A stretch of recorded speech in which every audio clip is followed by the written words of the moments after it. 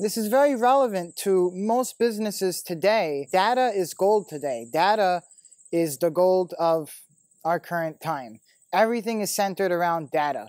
Whether you're in real estate or any industry, the big money is about data. Who has data? Where can you get it? And what can you do with it? What you need to identify is the data acquisition to procurement and final result. Between here and here, you're acquiring data and then you have your result, and this is all procurement. How you turn that basic data into the result that you're seeking. And in my case, we're targeting properties. That's the acquisition. We do a bunch of procurement in the middle, and then the result should be something that a real estate agent can use to actually perform productive activity on that data. And there may be steps beyond this, like further procurement.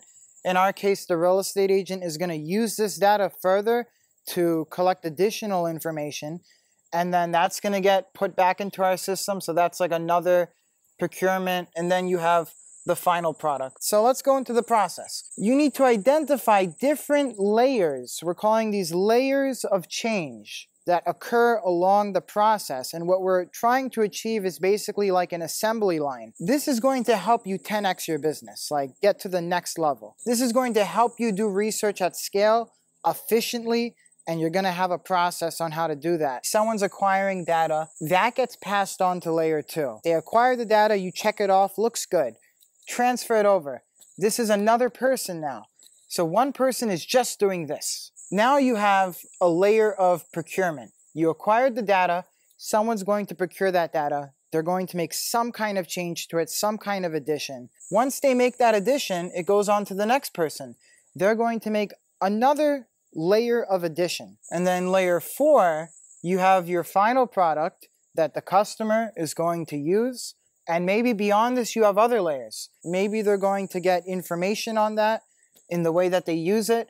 And maybe you go into layer 5 and like you're in production now. That's our case. At layer 5, we're in full production.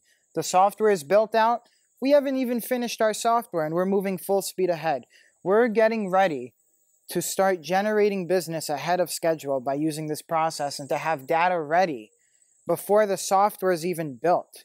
If you're in a stage where you haven't even started cooperating with a developer, moving the project forward in this way, you don't even need software. We're using Google spreadsheets. Doing this can help substantiate your project, help substantiate valuation. None of this is like legal or financial advice. I'm just telling you out of experience and how things have been going for me. We already have something that's being developed, but I'm saying if you don't, doing this might be able to help substantiate your case in cooperating with a developer. I already have a research team. They're doing this. We're getting this much data. We're ready to go. We just got to build the software, man. Might help you form a partnership. So layers. Now, within these layers, to maximize efficiency here, you can have multiple people working in each layer. You just divide it up. You have what you're targeting. Data acquisition. We're dividing it amongst multiple people. So you have a person here, you have a person here, a person here, a person here. All right, 4 different people on this layer. And then all of their data is going to get shifted when it's completed. You check it off, it's all good. You shift it over to layer 2, and you're going to distribute it as needed. You're going to have to balance kind of like a supply-demand situation. Who's doing a great job? They need more data. They're going super fast. Give more to this person. This person needs some data. Give more to this person. Person, person, person. You're going to distribute the data to these people. When our software is done, it's going to do this automatically. It's like a pool of data, and the pool just gets distributed. Whoever's ready to take on the next thing, it just comes out of the pool. This is a manual way of doing that if you're using Google spreadsheets and you're just getting off the ground. This is like data management. And we really just kicked off this project like a month ago, started getting our first round of investment, and we're already here. We're already planning for full scalability, and you got to be thinking like that. If you want to move quick, you got to be thinking like this. You have no idea how easy it could be if you put the pieces in place. If you have the system organized. The way that we're doing it is a copy, paste, delete. But there's many ways. If you want to stack the layer with all the progress that it was done, but that gets messy. So you probably want to do copy, paste, and delete. And that way you have a clean sheet. The data just keeps moving rather than having sticky data where it's like it accumulates, you move it over and it continues to accumulate. So what you probably want to do is copy it, paste it into the next layer, and then delete it. And now you have fresh work to be done. You keep moving it over, on to the next layer. Another 3 people here, boom, boom, boom. And what's amazing about this is that recruiting people should be very easy because you're giving them simple tasks. This is all you need to do. Just acquire data. Just boom, boom, boom, boom, boom, boom, boom. Next person, this is all you need to do. Just do this thing, procurement, 1 level of procurement, simple task. This is basically an assembly line in the modern world, right? Just like I think Henry Ford, he made the car assembly line, someone puts on the wheel, boom, next part. Someone puts on this thing, puts on the door, next part, move it over. Efficient process. This is a modern version of that for data. It's the same process, but in a modern way. So we're doing an assembly line for data. And this makes it very efficient, easy to get people involved because the work isn't complicated. It's very simple work. And by having multiple people operating on these layers, you can achieve such an efficiency. You have multiple of them working on each layer. So even if they're just doing like 20 bits of data a day, let's just assume the work is all evened out.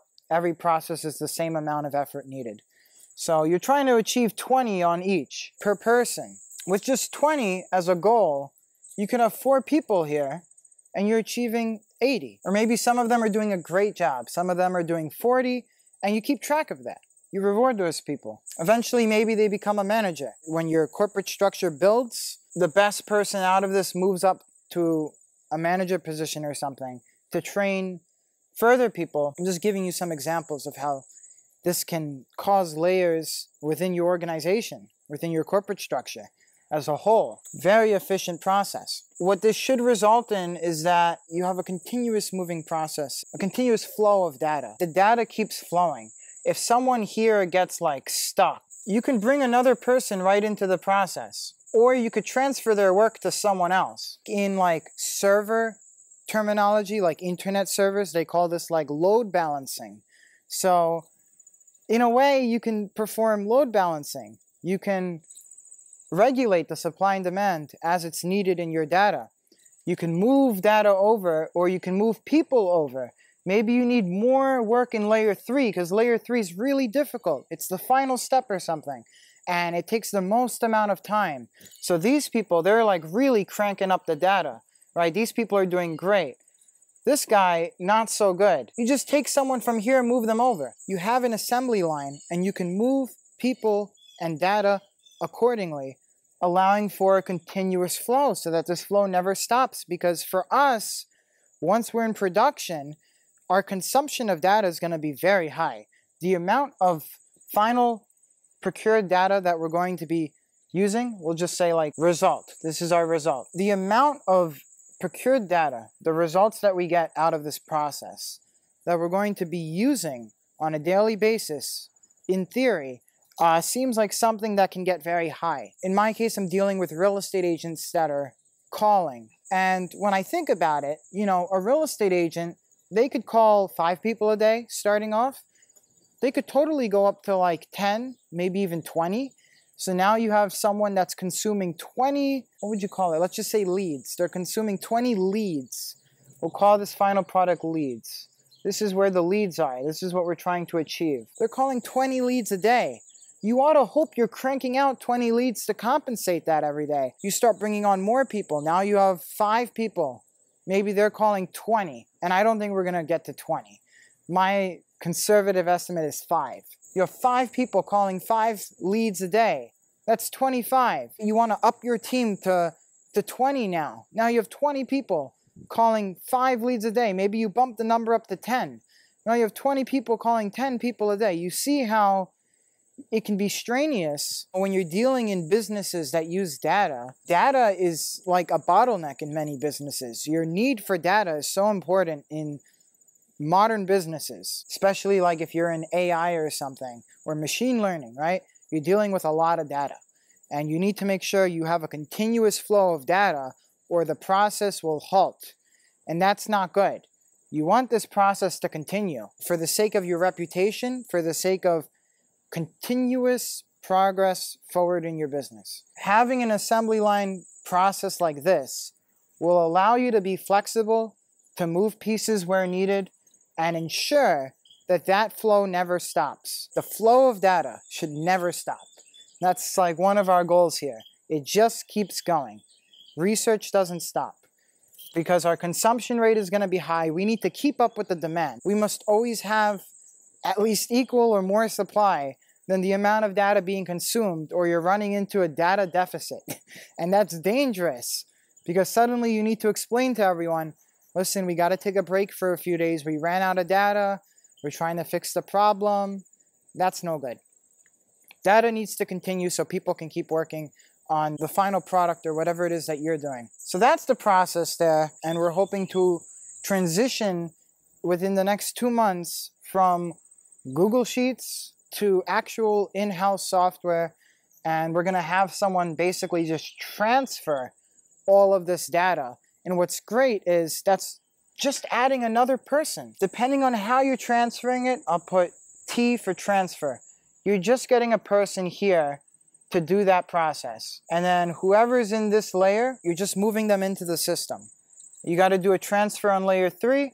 You find someone to do that. And then whoever's working on layer 3, these people, you just transfer them into the system. They just get onboarded onto layer 3 when your software is done and you don't have to use Google Sheets. If you're already past Google Sheets and you're watching this, that's great.